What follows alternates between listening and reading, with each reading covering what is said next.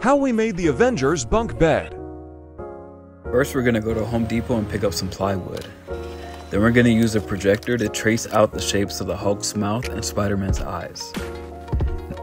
That's cool. Next, I used a jigsaw to cut the holes. I then smoothed down the edges with an electric sander. We then went to Home Depot to find some matching green and red paint. Once we got back home, the kids helped me paint all the plywood. Put it back in. I'm gonna ruin it. I then nailed and painted the plywood to the bunk bed and ceiling.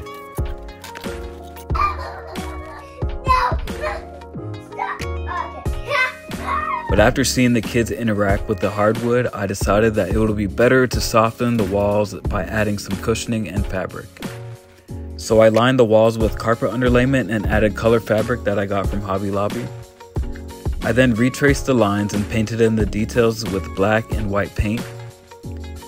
I added white frames to give it that comic book look and feel. I then added more cushioning and fabric to the interior of the bed. We then added my signature LED strip lighting. Check my page for this simple DIY light strip tutorial. Put more fabric on the walls that I got from Joann's. Added some Avengers themed wall lamps that I got from Amazon. Then the rest was history. Me and the Schluff fam designed and built one of the greatest kids' bedrooms of all time. And if you want to see the full tour and design vlog, check out the links on my main page. Thanks for watching.